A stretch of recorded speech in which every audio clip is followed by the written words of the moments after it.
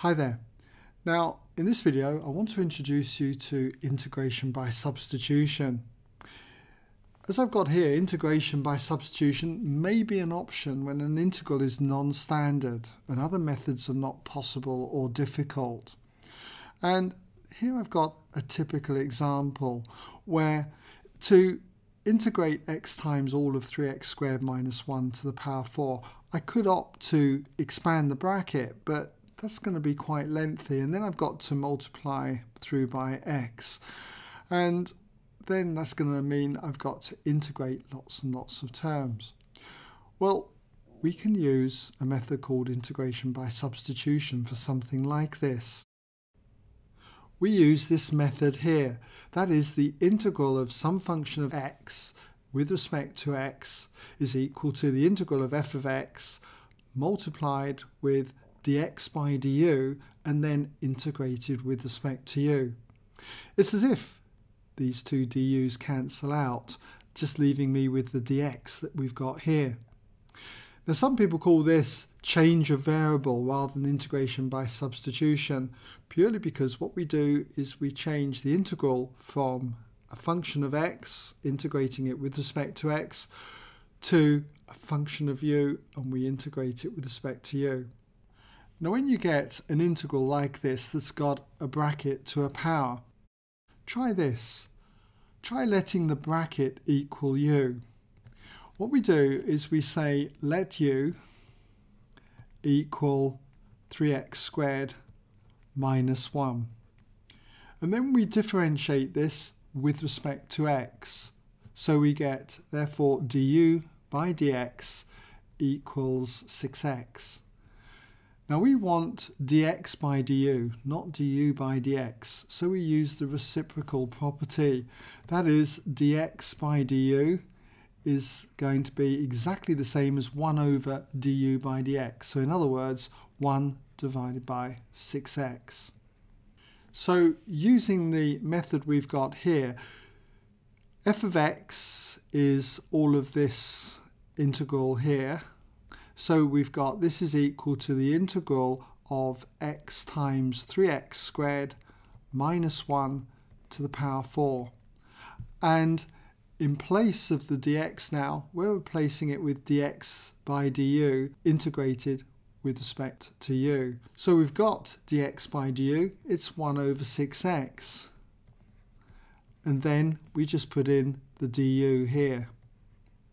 Now, there is another way of approaching this, and some of you might be taught to make dx the subject here. It's not a method that I generally favour, but if you do, let's say we take the dx here and we remove the du, we get dx equals 1 over 6x times du. And if we worked with this method, then what we've done here is we've taken f of x, which is x times 3x squared minus 1 to the power 4, and then in place of dx, we replace it with 1 over 6x du. So we've got 1 over 6x du there. So whether you use this method here, okay, dx du, and then put the du afterwards, or whether you make dx, if you like, the subject, and put this in place of dx, you'll arrive at the same answer. So where do we go from here? Well, you'll notice that the x here cancels out with the x here. So we'll cancel those out.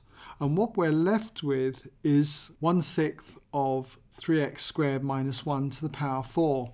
And the 1/6 being a constant, I can bring it out the front of the integral. So we've got 1/6 times the integral of all of 3x squared minus 1 to the power 4, and that's integrated with respect to u. Now, because we're integrating with respect to u, we can't have any x's in the integral. We've got to change this all in terms of u.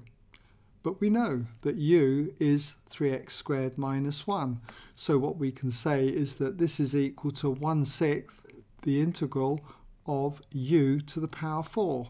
And then that would be integrated with respect to u. So what we've done here is, by this substitution, we've actually changed the variable from x's all the way to u's, hence the name change of variable.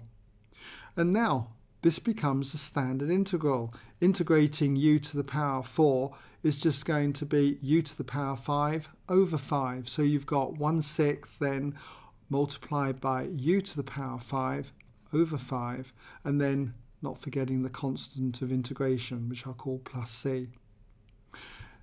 Now 1/6 times the fifth here is going to give us 1/30th, and so what we've got is 1/30th times u to the power 5.